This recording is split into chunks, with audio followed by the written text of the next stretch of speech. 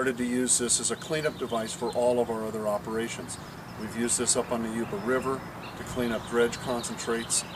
We can clean up 2 6-inch dredges in an evening. Running the fines through here works really nicely. We use it out in the desert to clean up after our dry washer runs.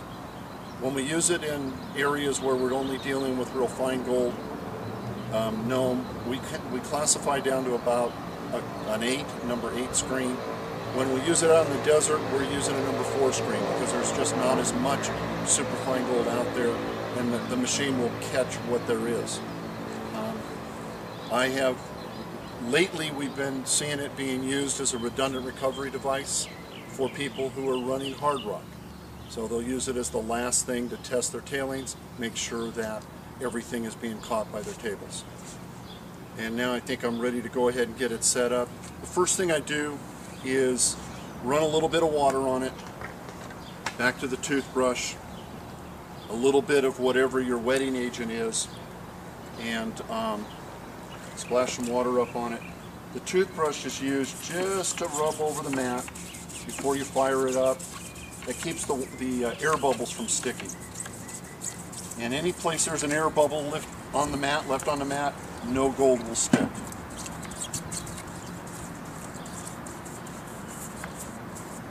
So we'll fire the thing up. And I'm betting this won't show on the camera, but I'm looking down at it here, and we've got just a few air bubbles here and there. And I'll just take this toothbrush and just make sure there's no air sticking to the mat.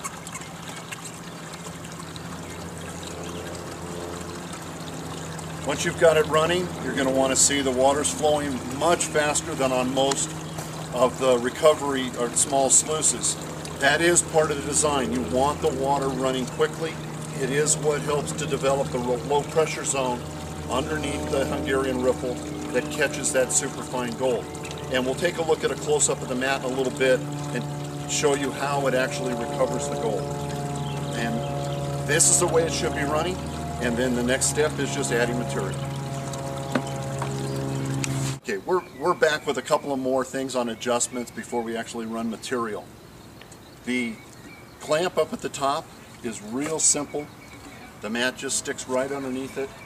Sort of take it at an angle and just press it underneath that riv. When you get it underneath, you want it to be sticking over the end about 1/4 of an inch. That way you'll have no accumulation underneath here, which can become a problem. So that's how the mat sets in. The header box. The header box is adjustable.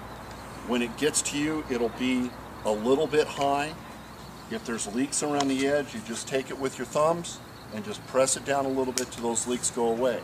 If it somehow gets smashed down at some point in its life, it will in my garage, I tell you that for sure.